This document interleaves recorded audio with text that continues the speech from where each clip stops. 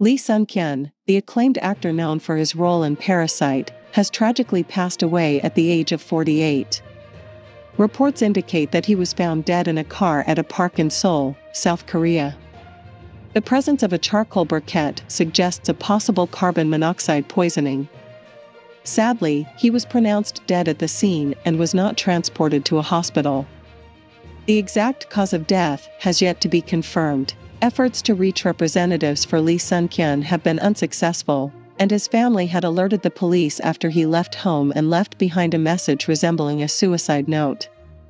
Prior to his death, the actor had been questioned by the police multiple times regarding suspicions of drug use, including marijuana. He claimed to have been tricked into taking drugs by a woman and was unaware of what he had ingested.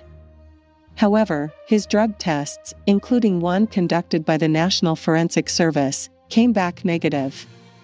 He even requested to take a polygraph test to prove his innocence. Lee Sun-kyun gained international recognition for his role in the critically acclaimed film Parasite, for which he and the cast won a Screen Actors Guild Award. This marked a historic moment as it was the first time a foreign-language film had won in that category. He was also nominated for Best Actor at the International Emmy Awards for his role in the sci-fi thriller Dr. Brain.